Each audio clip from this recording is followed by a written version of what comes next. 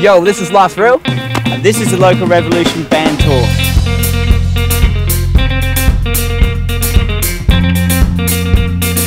Local Revolution. One band, 10 souls, one bus. Travelling the Great Ocean Road, crossing vast borders of Australia to perform music and inspire everyone they meet. After several long hours of driving, the eclectic mob of musical creatures decide they need to find a suitable site to camp for the night. While surveying the landscape, an ear-splitting cry announces the presence of a terrifying beast. And we got about 10 meters away from this tree, and this huge insect screams out of the tree, comes soaring straight for us, dive bombs. What are they? They're cicadas, they're cicadas. And I like pretty quickly I realised it was a cicada. And I'm like, oh, it's cool guys, it's just a cicada. What's a cicada? It's like an insect. They make a really loud noise. It's a clicky noise. They shell as well, so you get these tiny shells on the trees. Check it out. Steve Irwin. Yeah, exactly. Like Steve Irwin. Like another one on there too. How did they get out of that? Wait, That was that? Yeah. Yeah, they just kind of bust out the top. Throw another shell, dude. Throw it at them. Oh, you're pretty. Hey, put it on Amber, she'll love that. I walk straight up and I go, hey Paulie, and throw the cicadas straight onto Paul and just go, check this motherfucker out.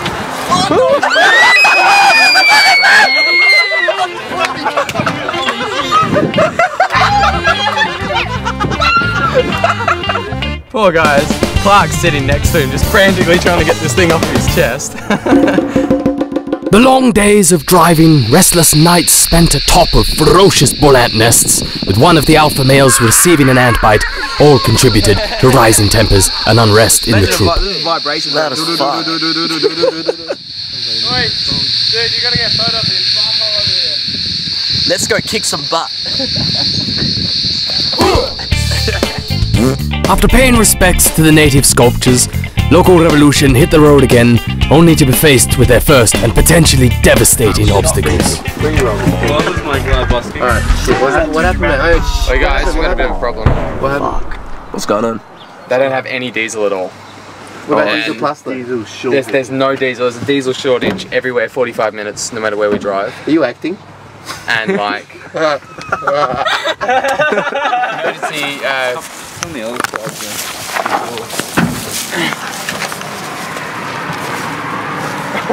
Currently having technical difficulties, blew a hole in the exhaust because we're doing... more than technical difficulties, mechanical difficulties.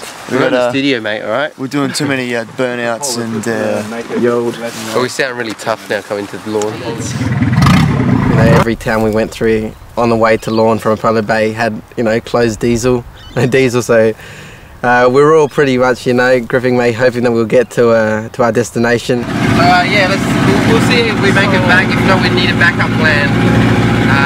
Today we're going to get on the ski to Apollo Bay, which is our next petrol station. Oh! We made it, boys! We made it! And we made it! It's the rising of a new sun.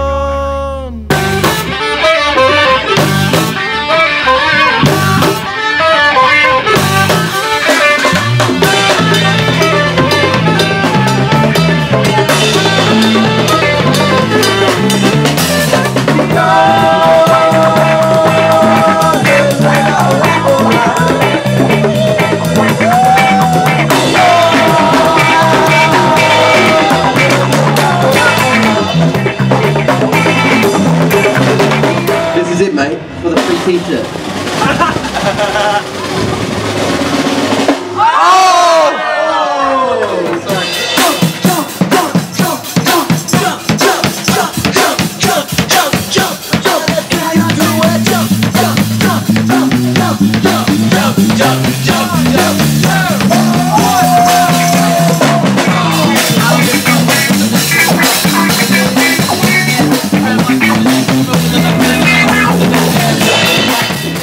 The general consensus was to stay the night in Apollo Bay and make their way to Lorne the next day, where they could service the bus.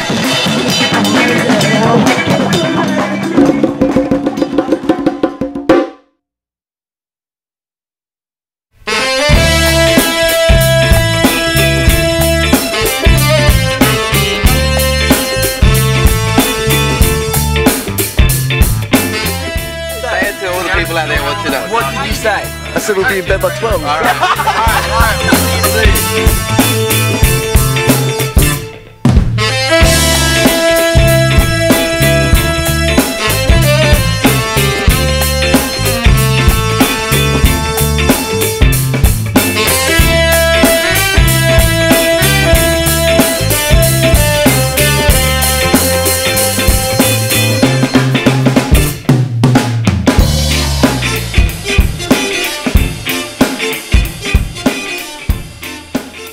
Yeah, just busking on the street and just the chants we made, we were shameless. We're promoting our gigs. There was this one chant. How'd it go? From the Kuda bar from 10 to 1. Local revolution, we'll be ripping it up. Anyway, we was promoting that on the streets. People walking past, laughing their heads off, Wula loving life. And we got a few people there that night too, so our shameless promoting worked.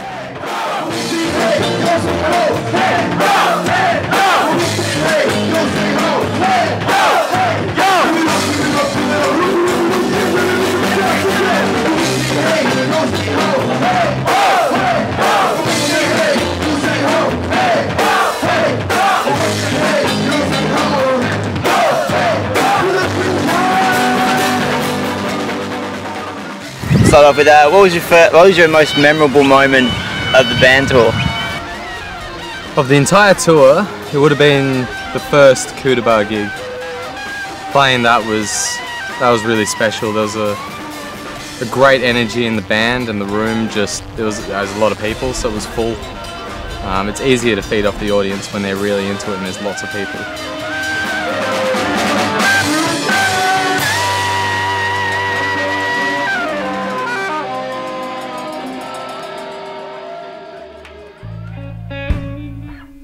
The beautiful open beaches of Lorne gave Local Revolution a fantastic place to relax and enjoy some free time after their chronic gig at the Kuda Bar. One of the troupe is seen here performing a landmarking ritual.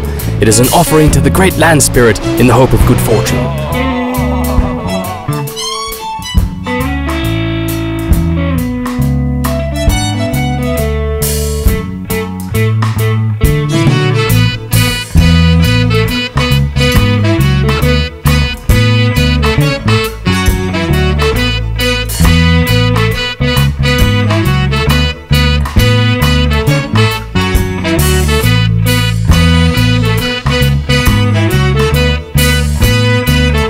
Go over the fence.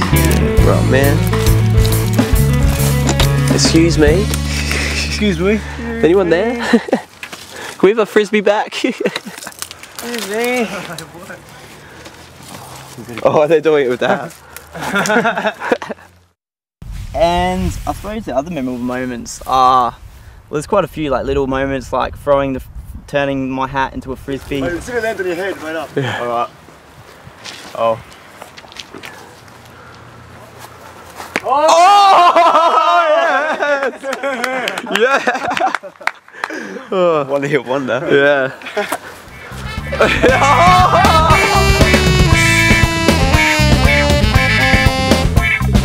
For the king!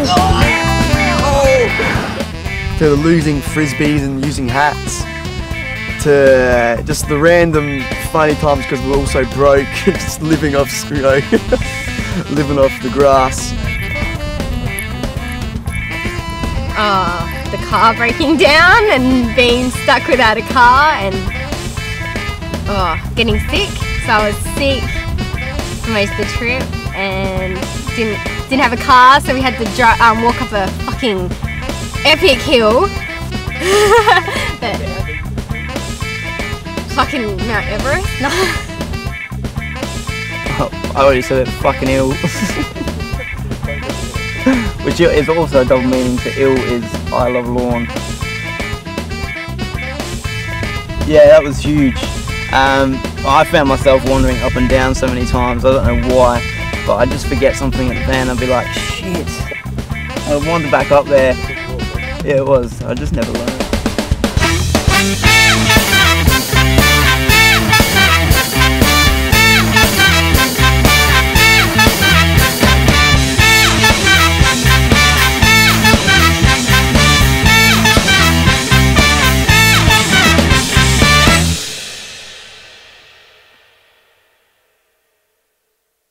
Lorne had been kind to our troop.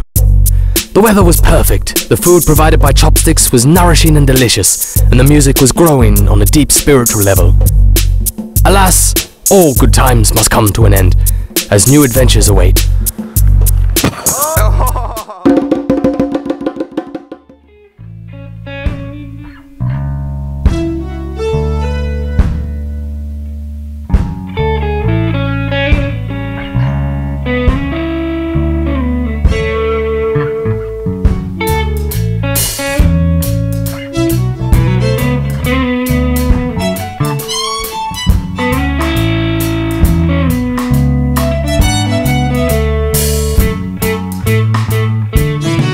Hark! Now hear the sailors cry. Smell the sea and feel the sky. Let your soul and spirit fly into the mystic.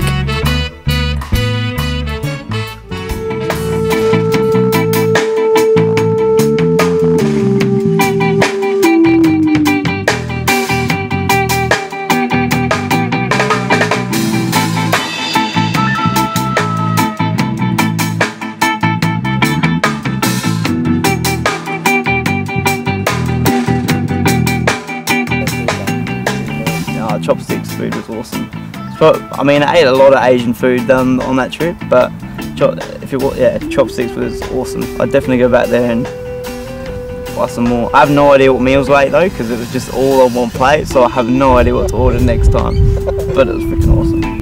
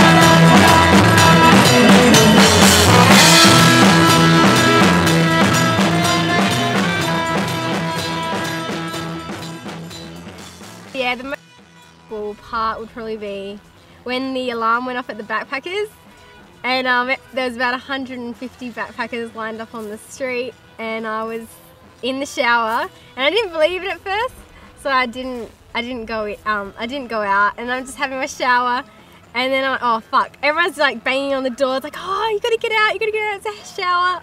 It's a fire. And yeah, so I ran out in my towel to the 150 backpackers in my towel, so nude. But yeah, that was most fun.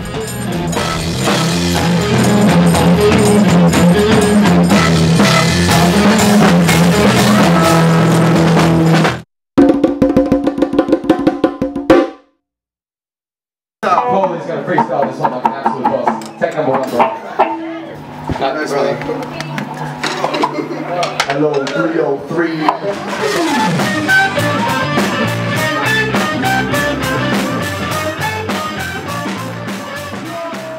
I reckon that last gig we did, that was pretty cool. Most of us let loose with that one. So that was, yeah, definitely a good time with that.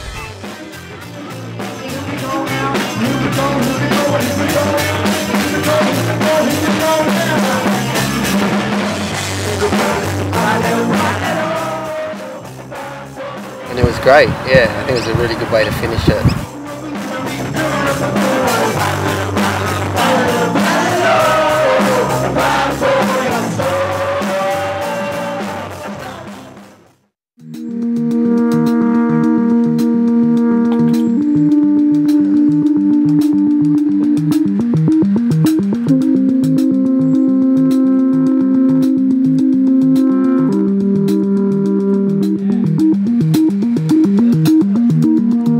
As the sun sets and one day ends, the promise of a new day rises. Our troop had been through ups and downs, vast lands, and overcome many challenges. Everyone had grown from the experience they had shared. This was a once-in-a-lifetime journey. Old friends departed, and new ones were welcomed. The tour may have ended, but the journey had only just begun.